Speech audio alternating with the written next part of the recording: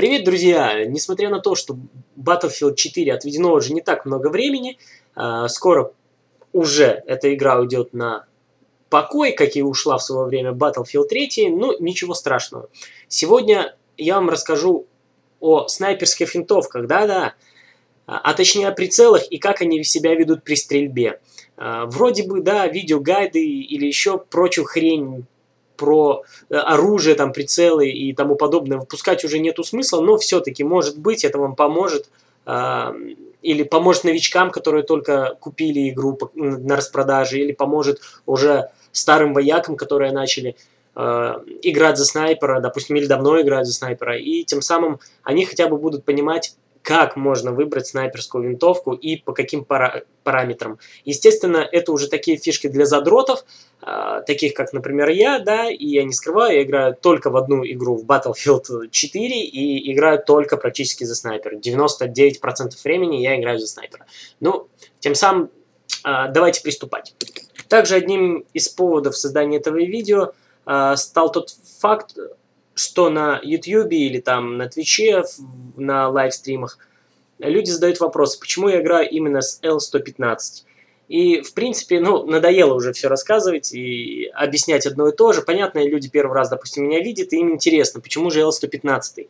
Так вот, в этом видео будут представлены 5, по-моему, основных винтовок, которые юзаются игроками. И вы увидите, как действуют себя, как ведут себя восьмикратные прицелы на той или иной винтовке.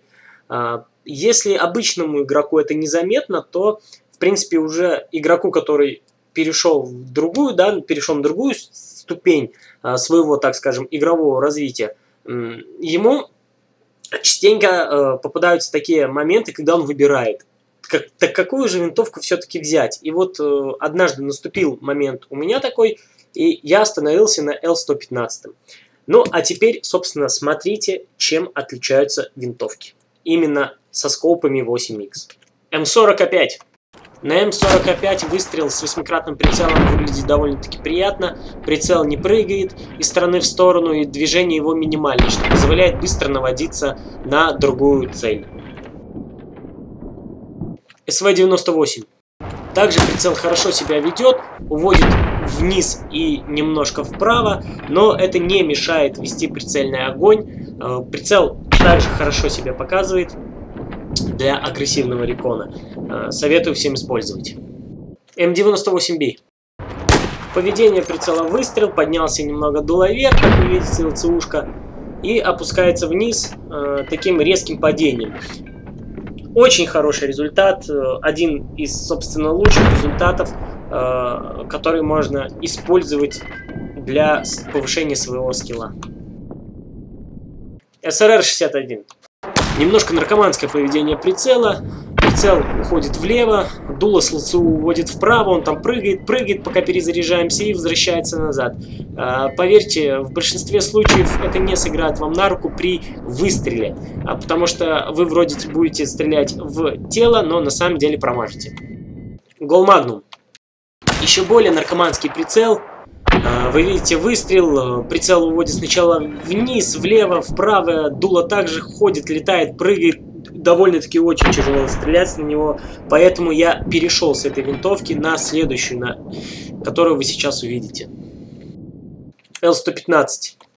Прицел опускается практически вертикально на 90 градусов и возвращается также без лишних помех, лишних каких-то прыжков в свое исходное положение. Тем самым вы можете сразу же стрелять после возвращения прицела. А поверьте, это доли секунды, которые позволяют вам опередить вашего врага, использующего другие винтовки, например, такие как Гол Магнум или СРР-61 или тот же Магнум. То есть у вас есть преимущество.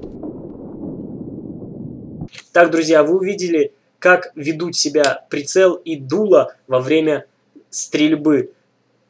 Хорошо это или плохо, надо было это вам видео или не надо, останется оно в голове, не останется, но тем самым больше видео, скорее всего, по гайдам, по винтовкам, по прицелам я выпускать не буду. Только не забудьте то, что при выборе снайперской винтовки вы, конечно же, можете привыкнуть к одному оружию, да, но быть универсальным снайпером, когда у вас закончились патроны, поднять другое оружие и также начинать поднять другую снайперскую винтовку и также начинать убивать это для вас не составит проблем. Вы должны уметь обращаться с каждым оружием и примерно понимать, как оно стреляет, да, не в зависимости от того, снайпер вы или пехотинец.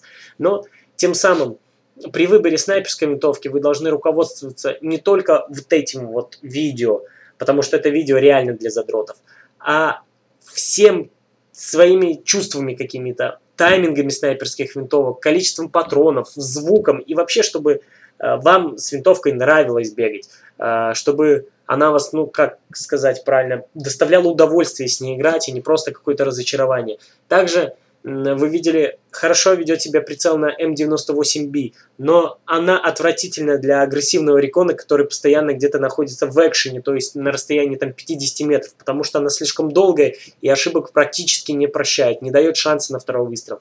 Поэтому не забывайте, что снайпер это действительно уникальный боец, который с одного ваншота может решить исход битвы, исход взятия точки и тому подобное. Вперед, ребята, дерзайте. Спасибо, что смотрели. Видео затянулось, но ничего страшного. Всем пока, всем спасибо.